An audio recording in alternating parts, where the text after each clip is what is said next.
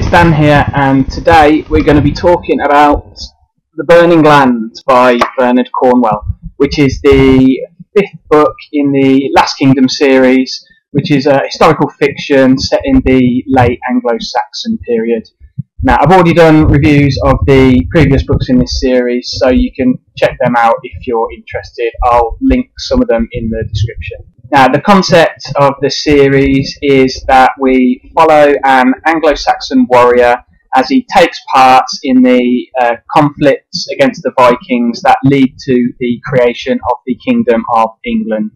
But yeah, in this instalment of this excellent series, we start off with the usual formula, which is like an elderly Uhtred, who's our main protagonist, narrating his own life story.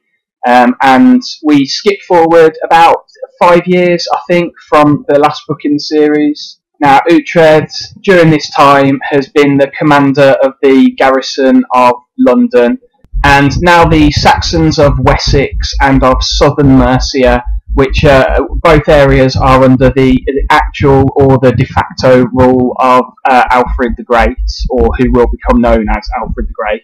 And they're being threatened by the latest Viking invader, who goes by the suitably horrific name of Harold Bloodhair.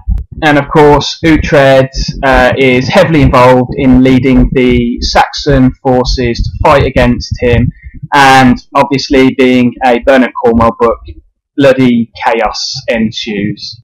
So, is it any good? Well, I was looking forward to getting to this point in the series because I remember this book, you know, for some reason it stuck out as being one of my favourites, so I was kind of, like I say, looking forward to getting to it. I don't know if it's because it's the first, I think it's the first Bernard Cornwell book I ever read. But anyway, I'm not normally too good at remembering exactly what happens in every book of a long series. You know, they kind of end up blurring into one another a little bit, generally. But yeah, like I say, this one stuck out for some reason. But yeah, anyway, it didn't quite live up to how good I remembered it being.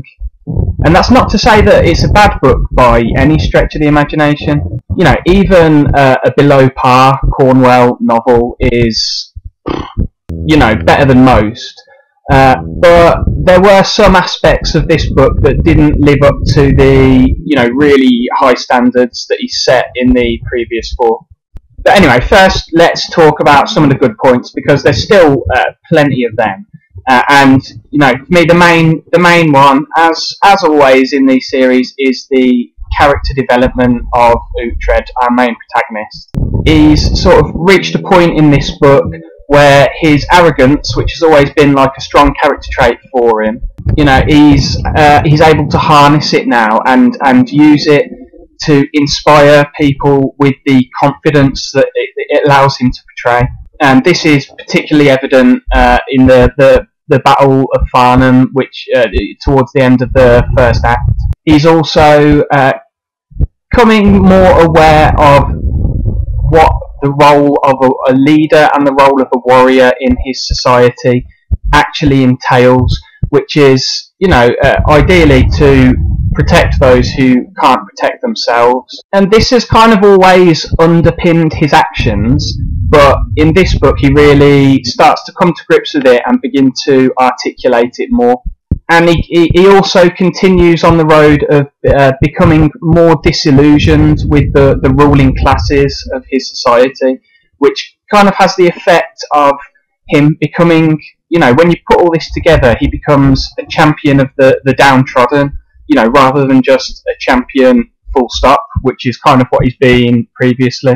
Also, his relationship with his warband, with, you know, his fellow warriors, and with Finan in particular, is fantastic. And the character work that Cornwell has done in the previous books really allows them now to have an easy rapport with each other, and, you know, some really humorous moments. We also start to see the continuing development of Ethelfled, who's King Alfred's daughter. She's been increasing in importance as a character throughout the series as she's, grown from a child into a young woman, and she really comes into her own in this book and starts to influence events more directly.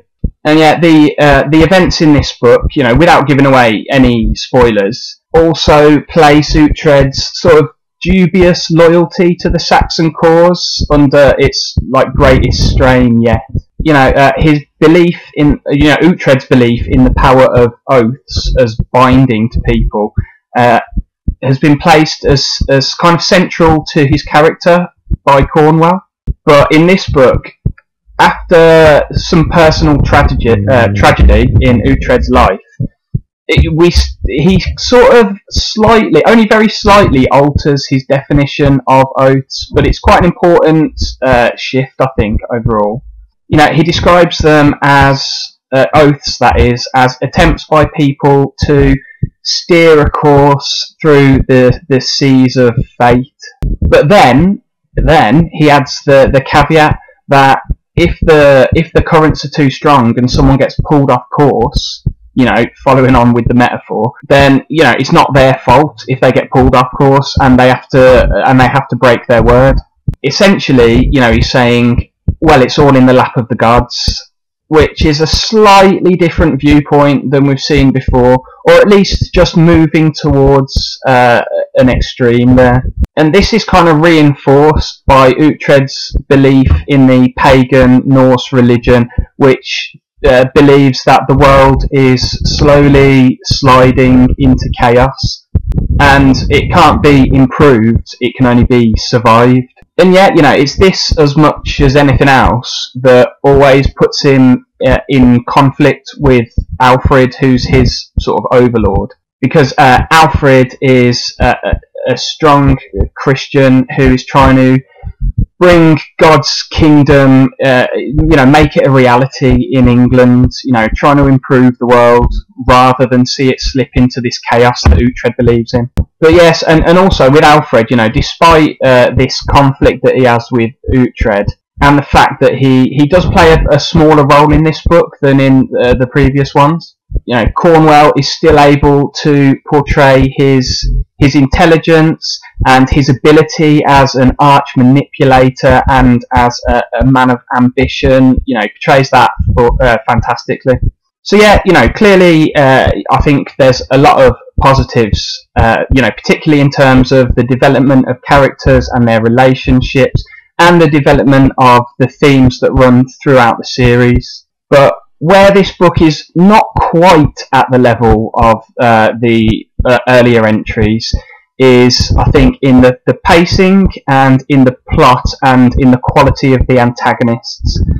So I'll go into that a little bit. The problems with pacing and plot are kind of linked in that it feels kind of rushed, like Cornwell is trying to fit loads into this book, and you're jumping around all over the place as you kind of really rush headlong towards this conclusion.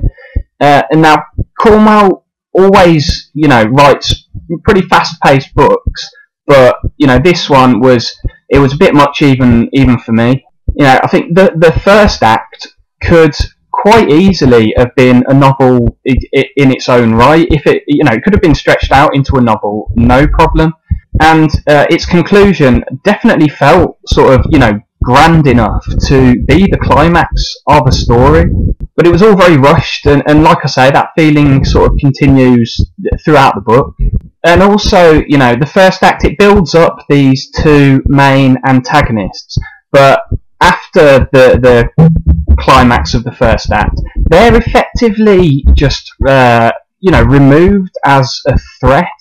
And Haston, who is a character that we've met before, is reintroduced to take their place as the main antagonist in the second and third acts. But I think that, combined with the sort of location hopping that Uhtred is doing throughout the whole novel, it kind of adds up to just a real all over the place feel. It doesn't feel very focused.